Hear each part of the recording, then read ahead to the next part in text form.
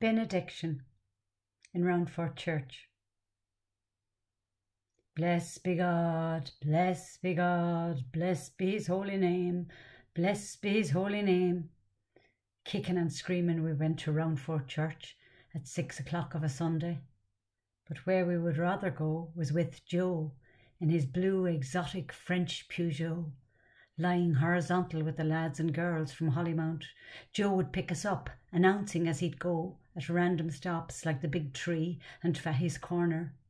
Toe to toe we'd lie, and nose to nose as Joe would slow to pick the other village crew up. Head first they'd join us in the trunk. We'd laugh and sway side to side like bowling pins on the bend, with little care for prayer on our way to Kilmaine Hall. O Mother most venerable, pray for us, said our benediction priest all meek and mild, as Joe's loud-speakered car would roar as it flew by. O Sacred Heart of Jesus, have mercy on us. But that benediction priest had no mercy, his soul filled with mortal sin, and still he stood, we stood, he knelt, we bowed. Altar boys never knew when to drape him in his golden cloak. Saint Peter, pray for us. Or better still, pray for him who needs your intercession more. We used to watch him from our aerial view, up the spiral step in gallery, as Mrs. Toohey, looking strict and stern, would watch us as we'd mime the hymns. Faith of our Father's holy name, we will be true to thee till death. We will be true to thee till death. Oh Christ Jesus, get us out of here. Joe, turn your chariot around. We were not let go tonight to see the movie show and giggle loud as we watched Woody Allen in his year 2000 Sex Machine. And later on were forced to lie to our parents' crafty quiz. So, what was the film about? About? Oh, St. Bernadette, we'd say, or John Wayne in a cowboy show. His films were clean enough, no dirty stuff, despite the bullet hail or a hatchet chopping off an Injun head or two.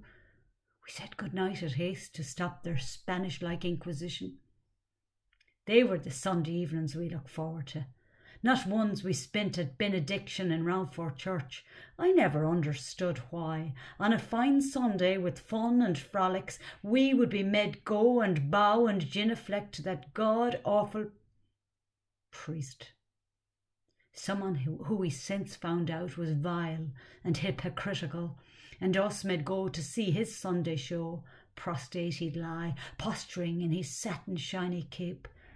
No superhero he, as he mumbled mournful matins with crucifix aloft, and we prayed only to escape.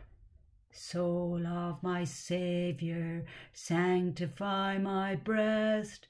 Us thinking we'd go to hell if we thought a not so heavenly thought, like a boy you'd like to kiss, whose parents didn't make him miss the film about to play just a few miles away from this wretched evening show. O Mother of perpetual succour, pray for us. And we would stand when he would stand, and kneel and together answer loud, pray for us, pray for us, pray for us. Why did we need to pray for us? We had no sins. We ate, we slept, we worked and played, and then on our only blessed free day were forced to listen and to say things we didn't even understand.